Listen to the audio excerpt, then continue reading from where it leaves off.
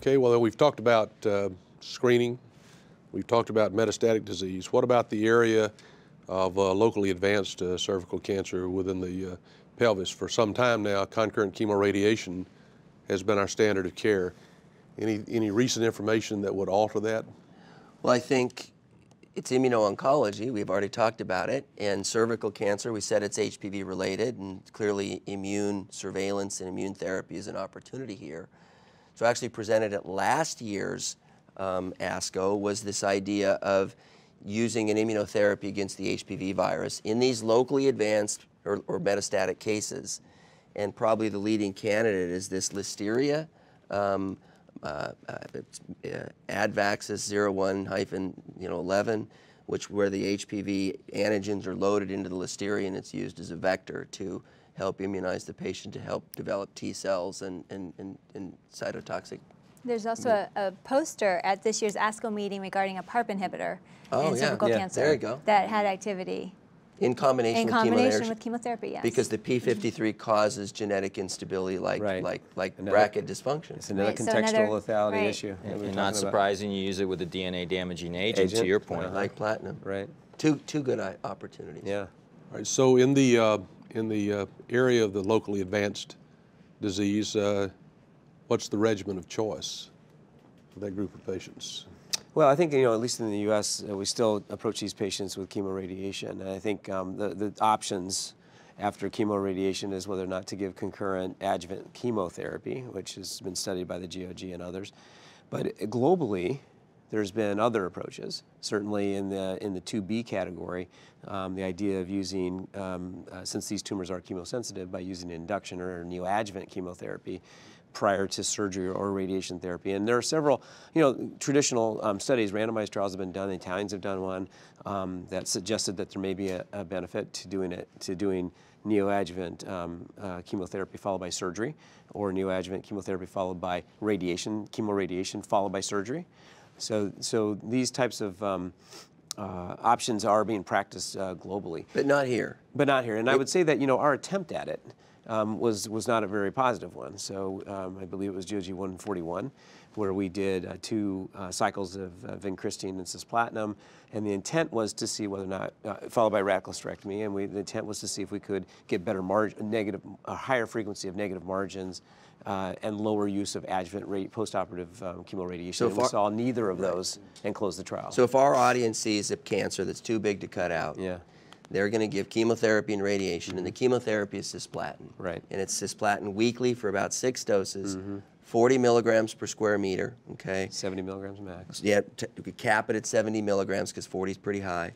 And then we radiate the pelvis generally if it's limited to the pelvis. Right. And importantly, brachytherapy. Right. So these patients are very difficult to cure if the brachytherapy is excluded, and the brachytherapy takes an extra level of expertise. Correct. So it would be okay to refer the patient early, because if you prolong the treatment, then the cure rates also go down. Right, I was going to say to compress it, but you could refer the patient out for brachytherapy. So geometry is very important to the use of brachytherapy, and the radiation oncologist would like to be involved early on, because sometimes the brachytherapy is actually inserted when it's the best, the opportune time to during get the external beam. During the external beam. Right. All right, without getting into too much detail about the technical aspects of the radiotherapy, it was mentioned earlier about, first of all, Dr. Monk has mentioned that single-agent cisplatin is the regimen of choice.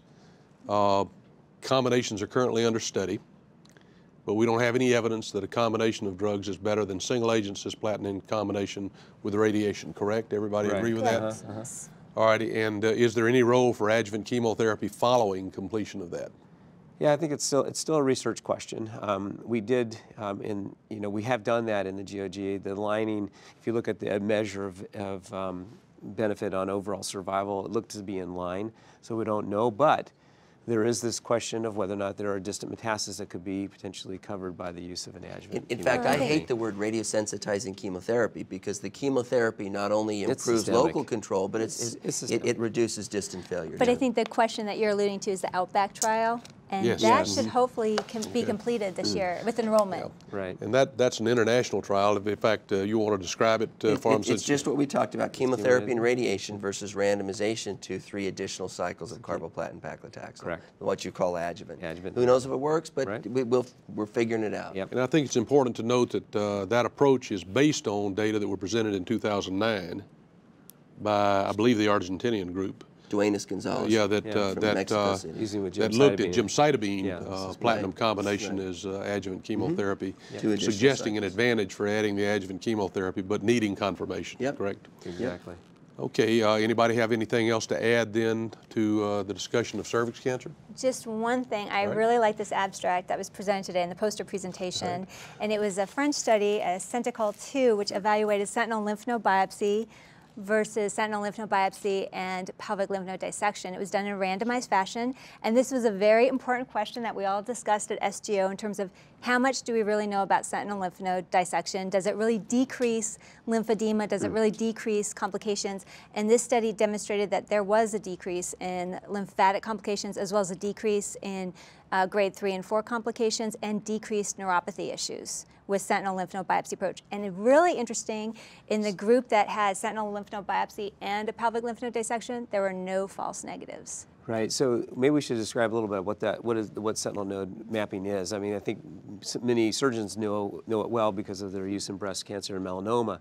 But the concept is that the lymphatic drainage from any organ is actually unambiguous. That there is a preferred route, and that preferred route can be identified. And so what we've used is a number of different imaging agents, dyes, and radiocolloid to identify what is the preferred node. And in the cervix, that there's 2 sides to deal with. So it's really quite important to be able to have good accuracy for both sides.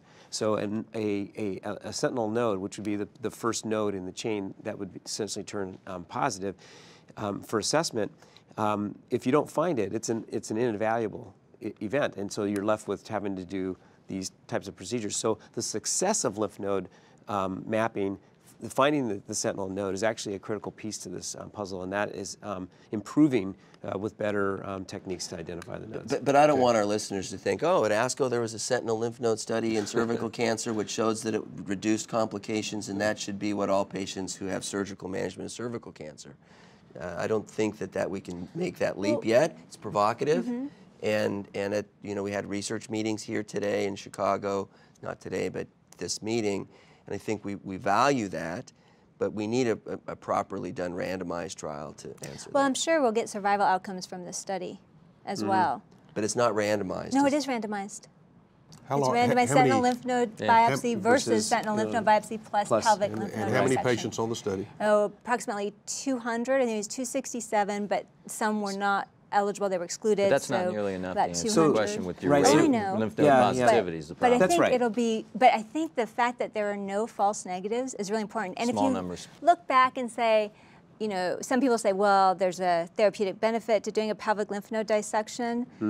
That's really based on very, very old data and extrapolated from Halstead's data in breast cancer. Right. So let's talk about Good that discussion. clinical trial And design. you know what? I guess the other caveat here is, if we're moving into the world of immunotherapy, there's all about the tumor microenvironment, but there's also this concept about the macroenvironment as well.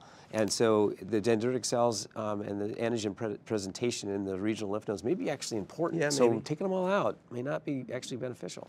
Well, it Okay. dovetails into a whole nother initiative, and that's oncofertility with cervical cancer. And I think it's great in proper selection and proper execution, radical trachelectomies and so forth, to be able to save women's fertility is something that is a tremendously valuable initiative. However, I do think we need to be really careful with both sentinel nodes and overdoing it with oncofertility in terms of pushing it to the limits, because you get one shot at curing cervical cancer. These are young women, and if you miss and they recur, you're either looking at a dreadful operation for potential cure, or you're looking at an incurable disease. Okay, if we could then, our time is just about up. Let's try to summarize what we've said about cervix cancer. And if anybody disagrees, please speak up, but I know you will. For metastatic cervix cancer, I think we've all agreed that at least the evidence-based standard currently is a combination of paclitaxel, cisplatin, and bevacizumab with the caveats that were discussed. For locally advanced cervical cancer, usually stage 1B2 through 4A, that is confined to the pelvis.